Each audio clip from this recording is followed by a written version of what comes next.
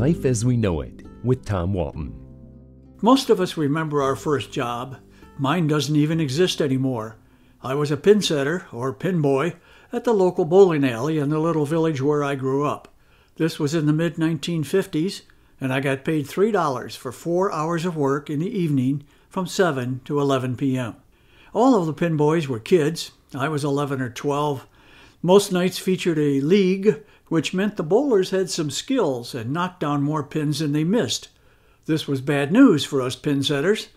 The bowler would roll the ball, pins would fall, we would jump off our perch, clear the fallen pins, lift the ball onto the return lane, and climb back on the perch, ready to do it again, over and over and over, hopefully out of harm's way when the pins flew. It was mind-numbing repetitiveness, clearing pins, returning the ball, reloading and lowering the rack. A 16-pound bowling ball is heavy to begin with. Imagine how hard it is to lift for the 100th time in an hour. Suddenly it feels like 50 pounds. And the pins, you could only pick up 2 of them at a time, and they were heavy too. But the proprietor wanted us to keep a steady pace. Time was money. More games bowled meant more money, and some of us pin boys were better at it and faster than others.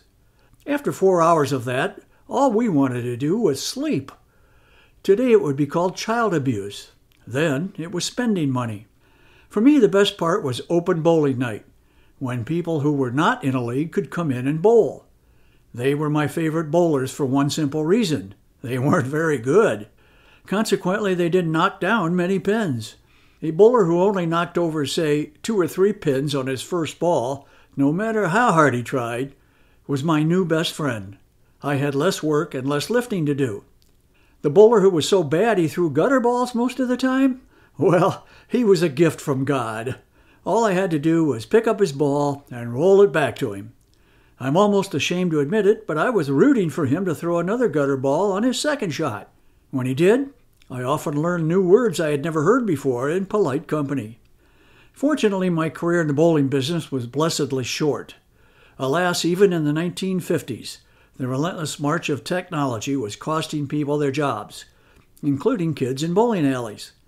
The industry developed sophisticated automatic pin-setting machines that did the work. Virtually overnight, the machines installed in my bowling alley, I think they were Brunswick, had rendered me obsolete. It was a life lesson learned. I wish I could say I was disappointed, but I was glad to get out of there. I marveled at the new machines and their ability to sweep away fallen pins, or dead wood as we called them, lift them into a spinning drum and drop them into the rack, which then lowered them back into place on the lane, all 10 pins perfectly aligned in a triangle and placed precisely where they needed to be. It was a lesson in precision and physics that stays with me to this day. It didn't take me long to move on to my next job as a kid. It was far less labor-intensive, and perhaps it was a precursor of what was to come. I became a paper boy. There was still some lifting, but I got to ride my bike.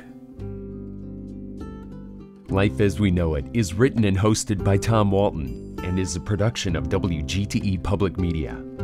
Life as We Know It with Tom Walton can be heard on WGTE FM 91 every Monday afternoon during All Things Considered at 5:44 p.m. or hear past episodes at wgte.org/life.